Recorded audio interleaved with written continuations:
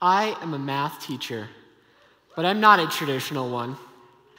I learned in an environment where a procedure was status quo and you followed the order of operations. When I teach now, I substitute routine with novelty.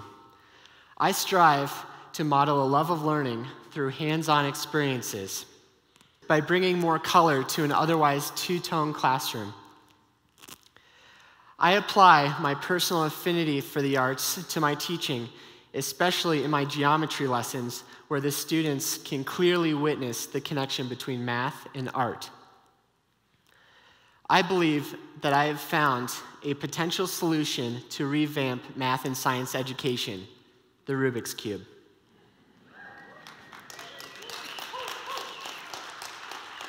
For some, math represents an intriguing collection of numbers and letters combined to make formulas and solve equations. For others, math is a topic that brings up anxiety and discomfort and can often create a barrier between the problem solver and the problems being solved. I'm here to share that this puzzle in my hand, this Rubik's Cube, can serve as a link between art and the STEM topics of science, technology, engineering, and mathematics. Without prior experience with the Rubik's Cube, you may say that you need to peel the stickers off or watch an online tutorial in order to solve it. But what if I only asked you to solve just one face? Maybe you'd be a little bit more confident, just like my students were when I asked them to attempt the same task last fall. In teaching an elective course focused on the Rubik's Cube, art, and diversity, I was able to pique my pupils' interest enough for them to see that math and art can be taught in harmony. Many of the students enrolled in the course expressed an apathy for math. At the beginning of the term, I implored my students to give me just 50 minutes to prove to them that math can be very exciting when we look at it through the lens of art. Before offering this elective, I had been implementing a typical STEM-based curriculum where science, technology, and engineering came through my math lessons. I realized quickly that in order to reach my own students, I needed to provide an avenue where they were able to see that math and art were easily connected.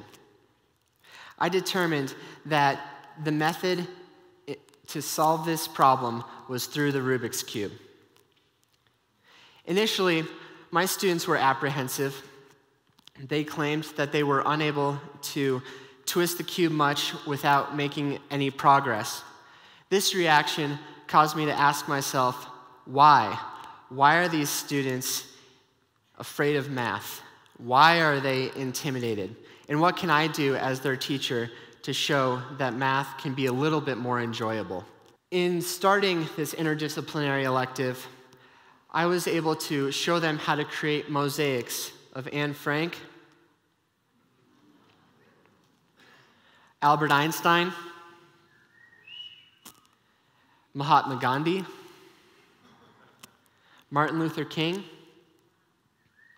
and other historical figures, not just to show that there's a lot of diversity in our world, but to help them build other skills like perseverance, critical thinking, and attention to detail, all of which are necessary to be successful in math and science.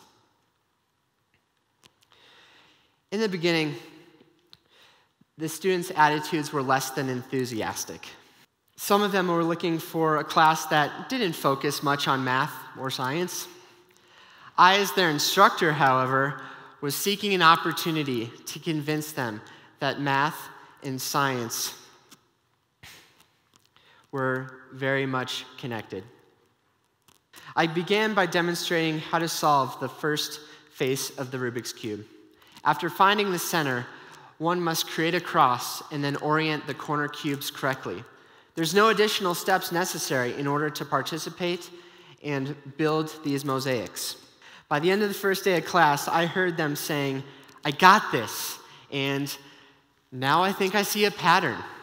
And how did I motivate these students to take the first step? I provided them with an artistic group project where they were able to build these mosaics together as a team towards a common objective. I believe my pupils enjoyed working together and forming these images because there was a tangible end game building these mosaics. They never asked once, when will I ever use this? But instead, they persevered towards the final objective of solving the cube and building these mosaics together. Since 2013, there's been an active push by the United States Congress to integrate art into the STEM educational programs to create STEAM: science, technology, engineering, art, and mathematics.